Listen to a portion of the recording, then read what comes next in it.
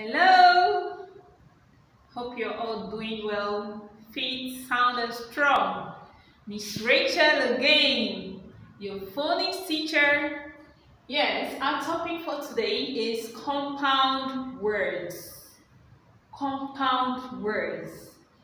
Not the physical compound you see this time, but the compound word is a word formed from the combination of two or more words.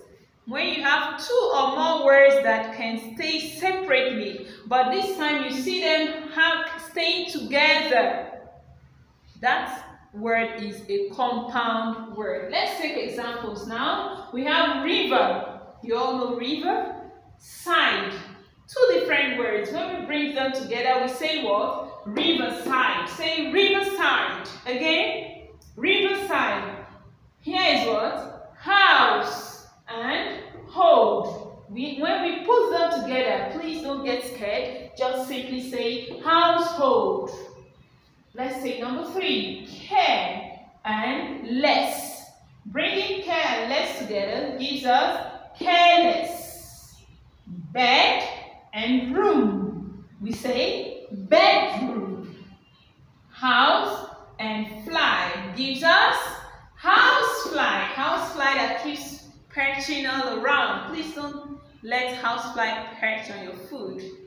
Make and plus up gives us makeup. Foot and ball gives football. Now these compound words, you can see them here occurring together. They look a bit longer, but you don't need to get scared. So when you see a compound word, try to separate the words that make them up and quickly pronounce them. Let's spell these words quickly. Riverside, R-I-V-E-R-S-I-D-E,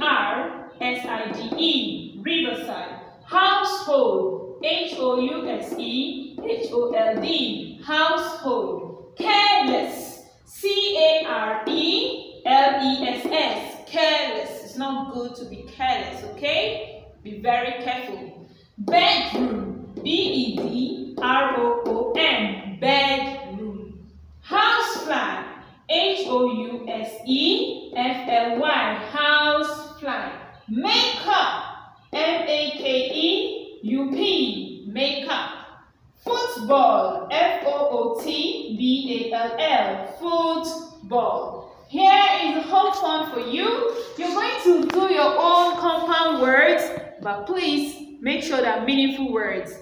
Yes, you can form compound words from the words on the black and the blue. Simply do your matching. Do you want me to do one for you? Okay, I'll do just one. You do the rest and do them very well. I have sun and shine gives me sunshine. So I'll wait for you to do yours and submit to me on WhatsApp. Make sure you submit your home fun. Don't fail to do that before our next lesson. See you. Bye.